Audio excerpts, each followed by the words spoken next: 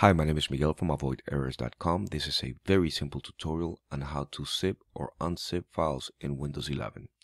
Let's begin. Navigate to the location where you have the files you wish to compress. Here I got 3 files and an image, so I'll select them all.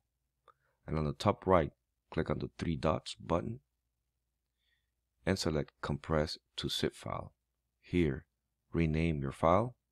I'll name it Compressed Files. And done. Once you go there, you have your compressed documents. Now, another way of doing this is right-click on an empty space, New, Compress Zip Folder, name your folder. I'll name it again, Compressed Files.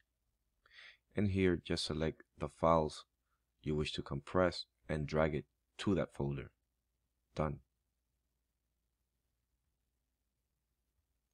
Now, to extract the content of the zip file, all we need to do is select it, and on the top right, click on Extract All, and then select the location where you wish to extract it. Another way of doing this is right-clicking on the zip file, and then Extract All from the menu, and again, select the location.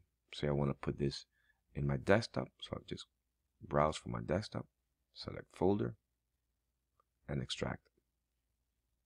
Done. Thank you for watching this video. My name is Miguel. If you have any questions, feel free to post them in the comment section below. Thank you.